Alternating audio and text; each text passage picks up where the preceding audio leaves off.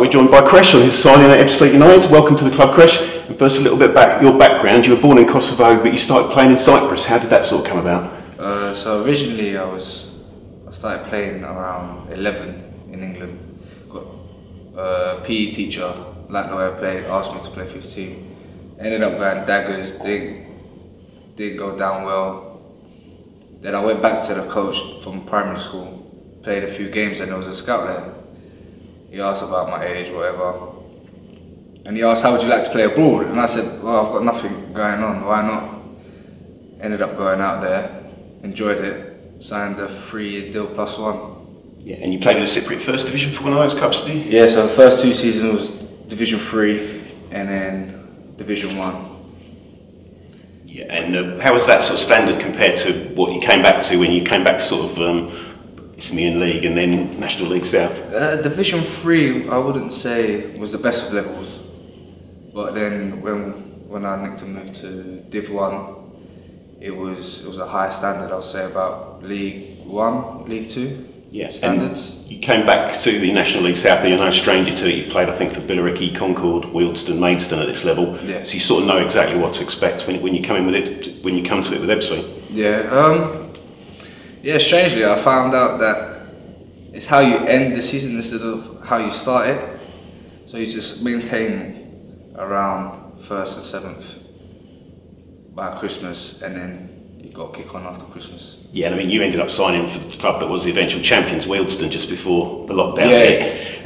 Unfortunately, yeah. That must have been quite frustrating to do that, and then no more football for a while. Yeah, it was. I was excited to go. Played, I think, come on, like 3 times.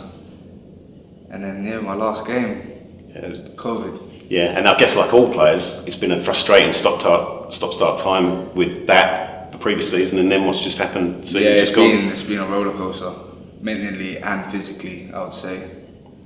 I think every player now is just raring to go. Yeah, and you were at Maidstone last season. How did you find that again? I guess it was a little bit stop-start. Yeah, it was funny because before we played Ebbsfleet, we had 3 weeks off already due to COVID. Yeah. And then we played Ebbsfleet, then we was meant to have another Saturday game, COVID. It was just frustrating because once you kick on and then you're like, oh, COVID's here again. So it's just, you go 2 steps forward, 1 step back, or was it the other way around? Yeah, exactly. Like you say, like all players, you're looking forward this season to get it started and hopefully no interruptions. I'm raring to go. I'm assuming other players are, and especially if the fans are back and if football gets back to normal. That's what we're all hoping for. Yeah, and obviously early days here, but have you settled in behind the scenes and you know any players you've played with previously? I've known Rax for a while, played against Pax, but don't really know him, just know of everyone through playing against him.